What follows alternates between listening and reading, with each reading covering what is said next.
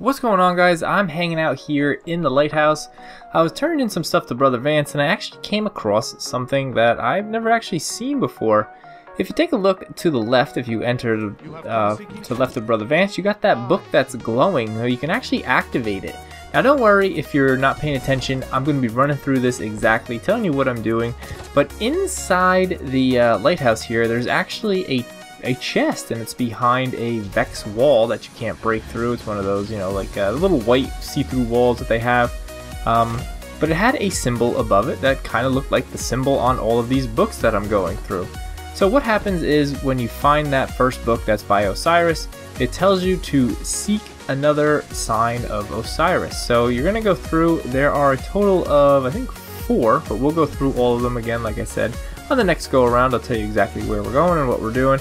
But when you get to the last one, which is right here, and you activate it, it says decryption conflux activated. And I had no clue where it was, but don't worry, I found it, and then I'm going to show you exactly where to go. This is the wall I was talking about. This is the chest that you can't get to, but if you missed it, right above that wall there was an icon, and it's the same one that's on the books that we're activating. So here we go. So here's Brother Vance. There's the entrance right in front of us. So there's another look at the chest in case you're looking at it, and there's the icon so you can see it. So we're gonna go check this out one more time. You can see the silhouette of the conflux is right there, and I missed it. It faded away. So we're gonna try this one more time. So you go to the left, you see this book.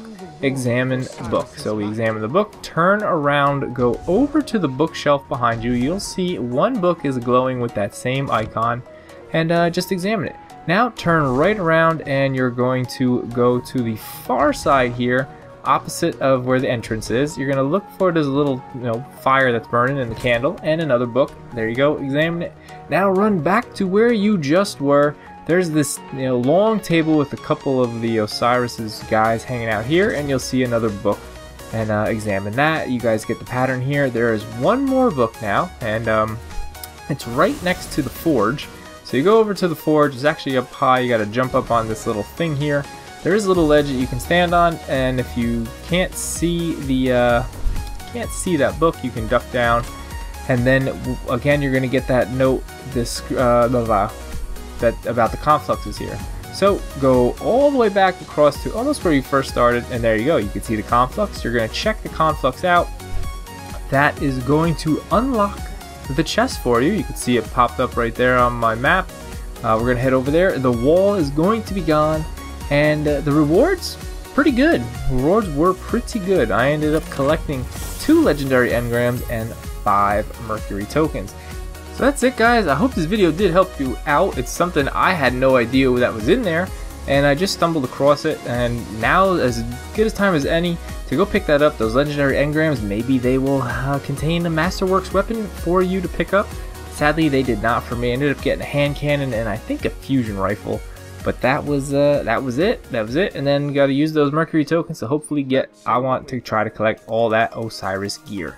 But that's it for this video, guys. If it did help you, make sure you hit that like button. If you did get this chest and you got something else, let me know in the comments down below what your reward was.